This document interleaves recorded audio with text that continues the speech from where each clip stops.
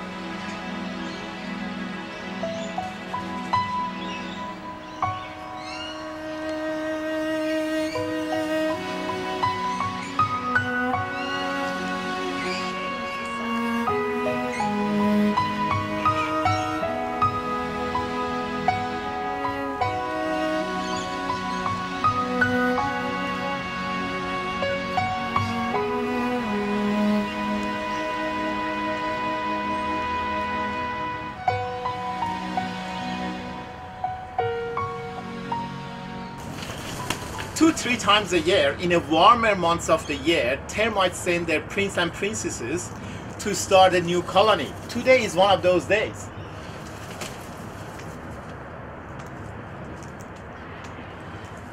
What they do is, these prince and princesses have got wings. As soon as they find their mates, they drop their wings and start a new colony together with their mates. Now 99.9% of them die in the process,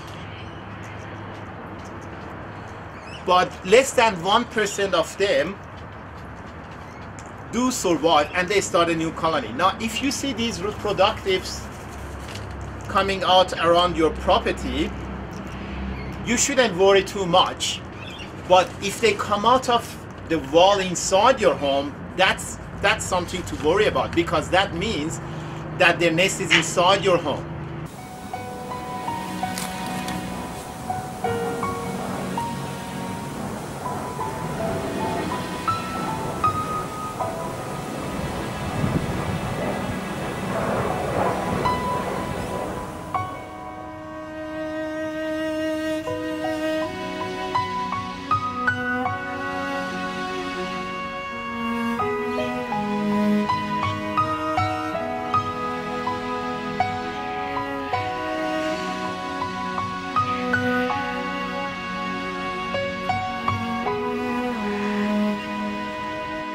People often confuse ants and termites.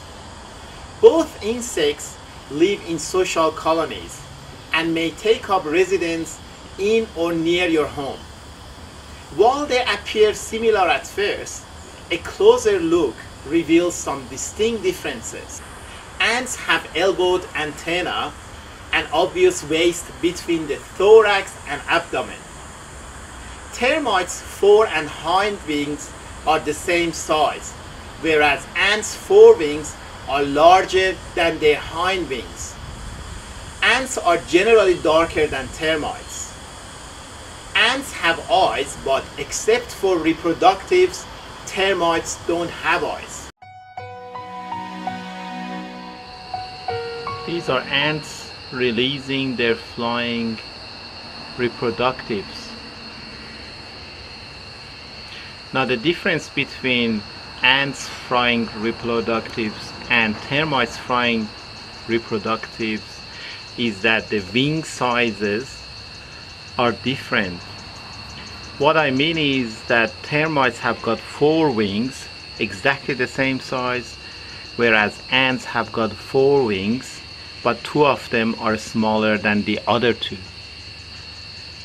And obviously ants are darker than termites, and they got a 3 sections in body size. This is an ant actually catching a termite.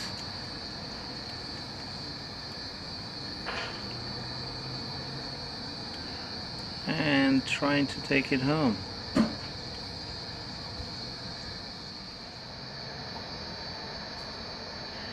So as mentioned before, ants are termites' biggest enemies. They are now capturing a termite, winged termites or termite reproductives, and now they want to take it home so they can eat it.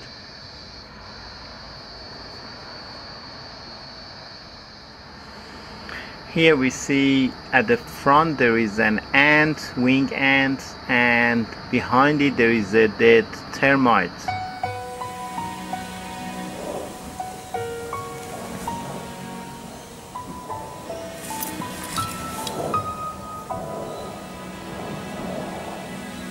There are 3 main termite categories: damp wood termites, dry wood termites, and subterranean termites. Damp wood termites do not have a centralized colony. Instead, they live in small independent groups. They attack rotten and damp poles and timber in the ground. You may find them in damp and non-ventilated subfloors. Improving the ventilation and removing timber from the ground will usually fix the problem. Drywood termites do not require groundwater.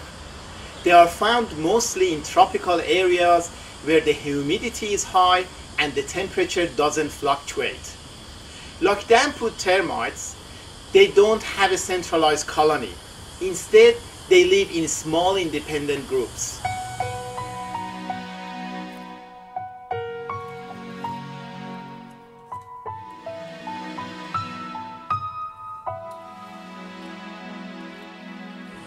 Subterranean termites are the main pest species of all.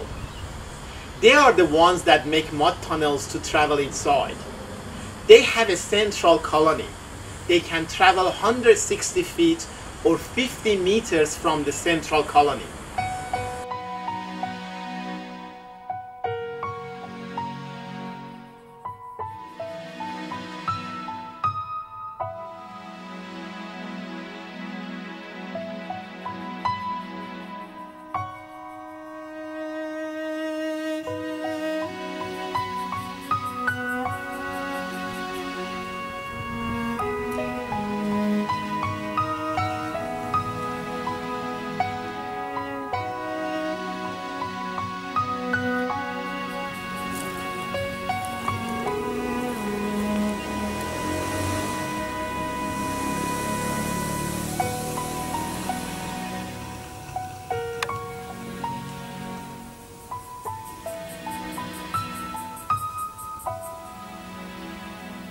Thank you for watching. This is the first of 16 videos as part of termitetutorials.com, where you learn how to inspect your home for termites, various termite treatment techniques and products, and how to reduce the risk of getting termites in the future. Either you want to know how to inspect and treat your home for termites, or you want to be more knowledgeable and make better decisions, or you want to save money and have peace of mind.